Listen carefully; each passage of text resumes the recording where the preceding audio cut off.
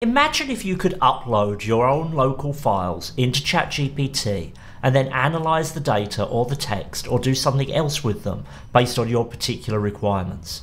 In this video, I'm going to take a quick look at a couple of new options that have come online this month that offer great promise in this area.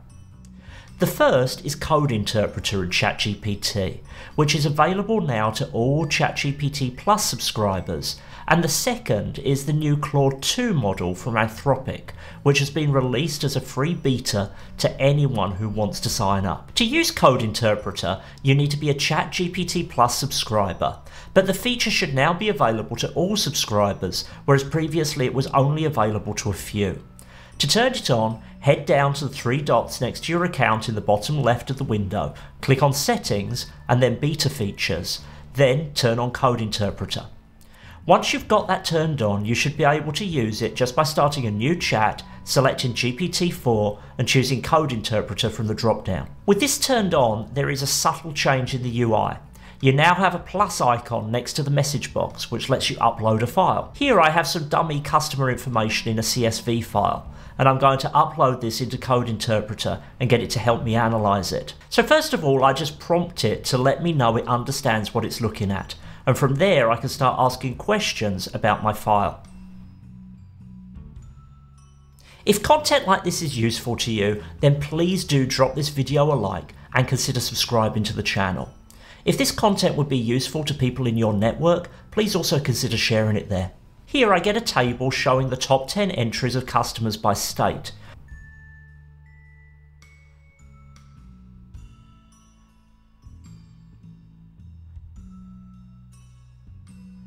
But I can also ask it to present this information as a chart.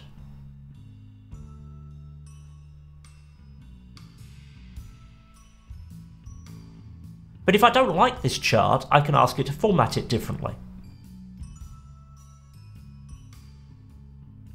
So now we're just going to create a few more tables and charts from our data, and depending on your data set, you could do some pretty complex things here.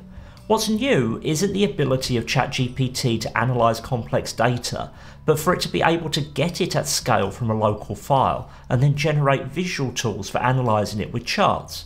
The file I've uploaded here is 1,000 records, but online sources suggest you can upload 100 megabyte files or more to this service.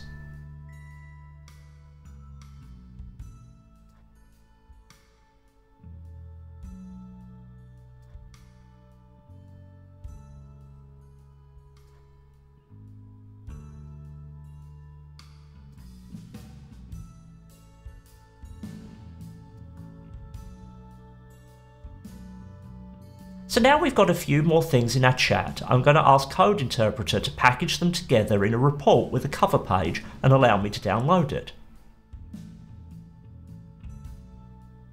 And there you go. Something that would take many people quite a long time to build in Excel and then compile in Word can be done using natural language in a few minutes with Code Interpreter. It certainly isn't perfect, but it's a good start. Now, it's important to understand that what's happening with Code Interpreter isn't simply giving you a place where you can upload data and do analysis like this. You're essentially getting a computer that can run Python in the cloud. So anything that you can do within that regard, you can't access the internet or anything like that. But in terms of kind of data analysis, dealing with different files, there's lots of different stuff that you can do. And I highly recommend that if you play around with this, you take a look at some other examples, because there's a lot of stuff, particularly on the pro coding side of things, that you can do with Code Interpreter that are kind of outside of the scope of what I'm showing you here. So now let's jump over to something different. Claude 2 is a new model from OpenAI competitor Anthropic, and anyone can now get beta access to this for free. To do so, you head over to Claude.ai and either sign up using your email address or log in using your Google account. And again, once we're here, we have the ability to upload files. This time, you can use the paperclip icon and you can upload up to 5 files of up to 10 megabytes each. So this time around, we're going to try something a little bit different. This is the Microsoft Power Platform Licensing Guide, which is a heavy 28-page document covering all the different licensing terms for Power Platform licenses. In this recent video, I highlighted how licensing is something a lot of Power Platform users get confused about, so I wondered if Claude could break down the confusion. First of all, Claude is able to give me a list of the different licenses that provide access to some Power Platform functionality. Let's see specifically if it understands what's included with a license. What about Microsoft 365 E3? So it provides a good breakdown, and from first glance it looks pretty accurate. But how about addressing something a bit more confusing, or something that confuses more people, like licensing AI Builder? So again, it provides a good overview. So it seems that Claude is pretty competent at this, but let's just return to the first query to show you something it lacks. When asked to put the information in a table, it really doesn't do this well. So presentationally, it really is lacking in comparison to ChatGPT and Code Interpreter. After playing with these tools a little, I trust Code Interpreter far more than Claude on data analysis. Claude made some pretty basic errors in analysing the CSV data I tested with at some points, and while it can, for example, provide Python code that can be used to plot a graph, it cannot plot that graph itself. In at least one case, the code it gave me contained errors. It also lacks the ability to present its responses neatly in tables, which is a real limitation. On text-based analysis, Claude performed a lot better. But while ChatGPT failed on this, it did so clearly. It didn't present wrong information like Claude did on data analysis. It just pretty much described its struggles and presented its homework on a wrinkled napkin covered in coffee stains.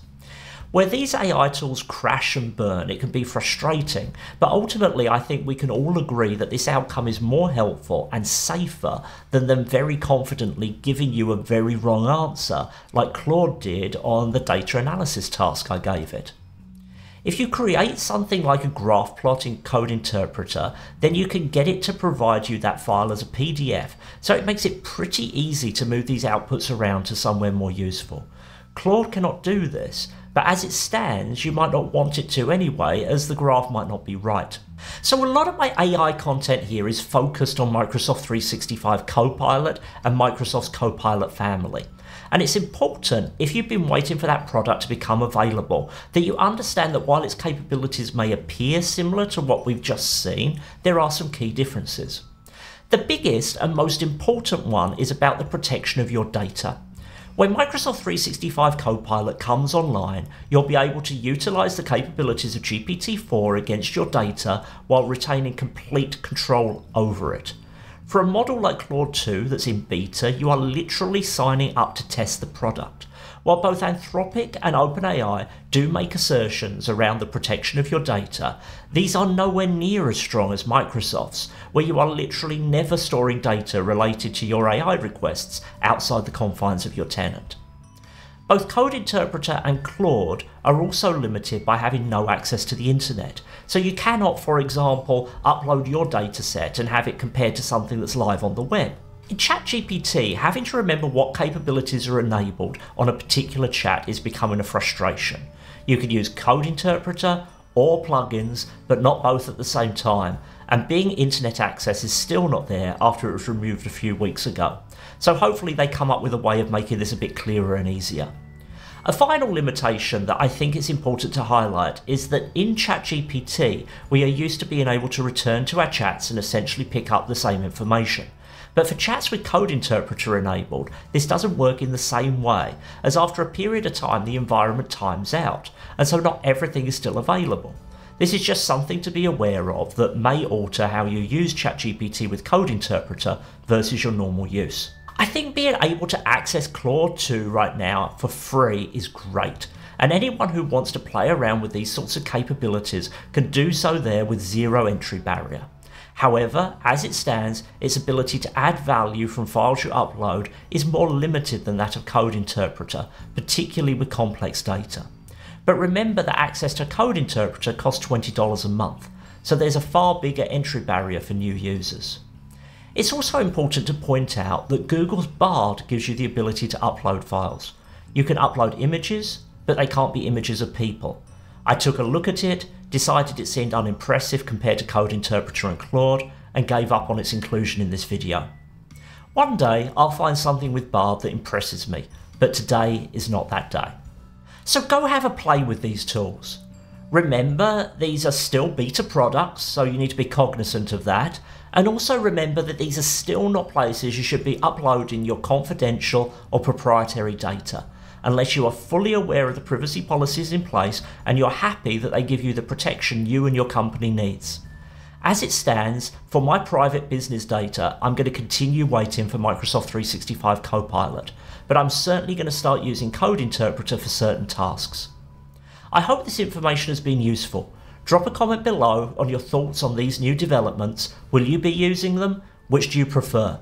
And check back here for updates on the AI space, Microsoft 365 and digital transformation for small businesses. Until the next video, bye bye.